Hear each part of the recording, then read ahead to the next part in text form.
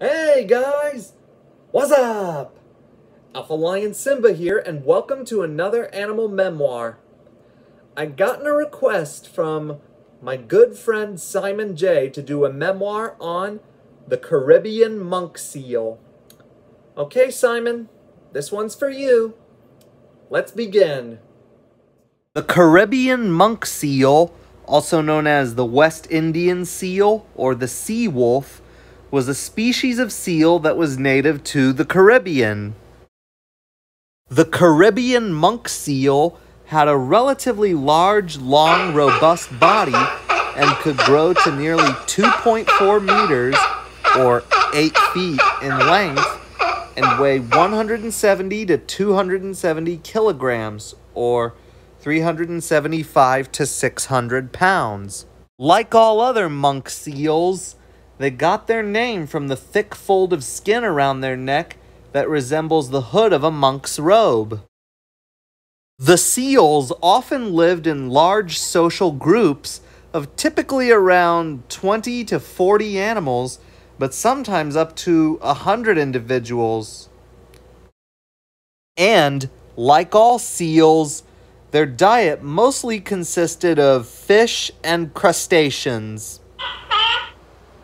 The Caribbean monk seal had no fear of humans and usually had an unaggressive, curious, docile nature.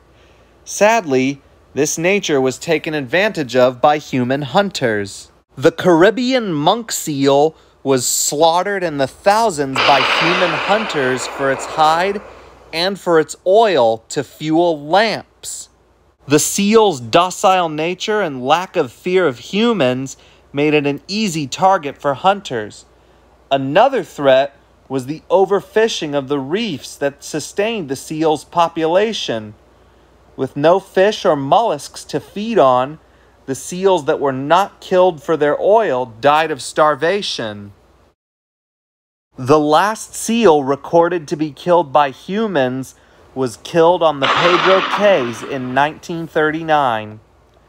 The last known sighting of a Caribbean monk seal was in 1952 at the Serenilla Bank in Colombia, after which the Caribbean monk seal was officially declared extinct. Well, that was it. My animal memoir on the Caribbean monk seal. Thanks for watching. Please subscribe. Now, a quick moment of silence for the Caribbean monk seal.